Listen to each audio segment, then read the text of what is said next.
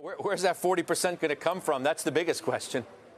It's $1 million question, right? So we actually have Apple earning almost close to like a little over $6 in earnings next year.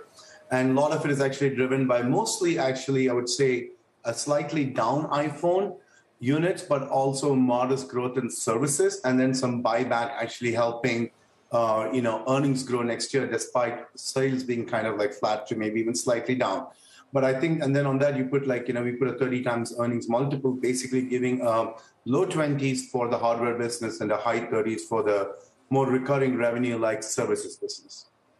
You think the iPhone is doing better than some other people would suggest? I mean, you raised your own shipment numbers for this quarter. That's right. That's right. So what you're seeing is a weakening in the overall smartphone ecosystem, but most of the weakness has actually happened more on the Android side, not the iOS side. We're seeing weakness in China from Oppo, Vivo, Xiaomi, the OVX categories. There's also some weakness in Samsung, most of them from the cost-sensitive areas. And actually iPhone, which is more a premium phone, has actually held up surprisingly well. We're reminded again this week, we've been talking about the casino stocks today because of what's taking place in Macau. So we're reminded again about COVID and the threat that it is going to continue to have. Obviously, Apple relies heavily on China. How much of an issue is that? Are you taking that into account enough? Yes, I think you're seeing like there are two parts of the equation, right? One is obviously COVID caused supply chain restrictions or issues. The other one is obviously the Shanghai-related Chinese lockdown. I would say that they kind of gave a range of 4 to 8 billion. What I would say is that actually until yesterday, we actually had June quarter down 1% year over year, modestly races to up 1% year over year now because slightly better iPhone dynamics so far in the quarter. To your point, the COVID resurgence is always something to worry about, something to keep your eyes and ears open to. As long as we didn't have like a drastic lockdown that we saw in Shanghai in the early part of the Q2, I think things should be fine. But at the same point, something we monitor. But so far, I would say nothing to really worry about yet. Your fellow analyst over at Morgan Stanley, Katie Huberty, really seemed to reset expectations for the services business for this quarter and maybe subsequent ones, too. When she put out that note, and at this point now, it's 3-4 weeks ago, do you share some of the same concerns that maybe a slowdown in the App Store is going to have a more dramatic impact in the services business, at least in terms of where growth had been expected to be?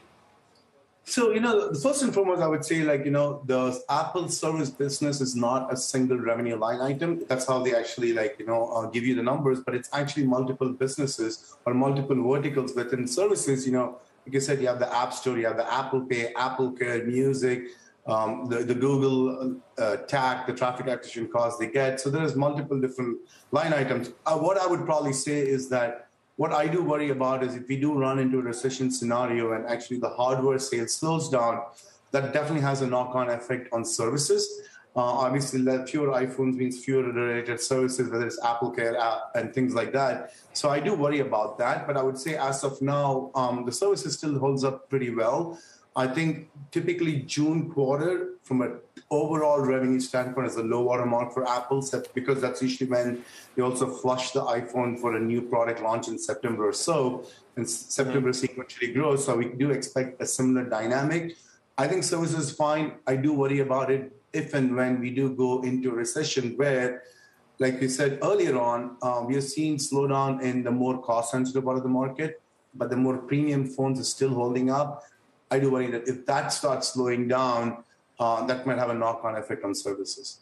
Let me ask you quickly before we go, what does a recession price on Apple look like? If it's 144 today and you're as optimistic as you are, what's the downside case in terms of price? Yeah, I mean, I would probably say that, based on analysis, if you try to do like a down 10% scenario, you're probably looking around $120. If you're like super bearish, I've spoken to some investors who are more in the much more bearish camp. Those numbers are anywhere from $80 to $100. But in our case, it's probably more 120, but depends on how severe the recession is, maybe 100, 120. But the most bearish number I heard, it's actually more like $80 to $100. Yeah, that's the most bearish ones that I've heard, too.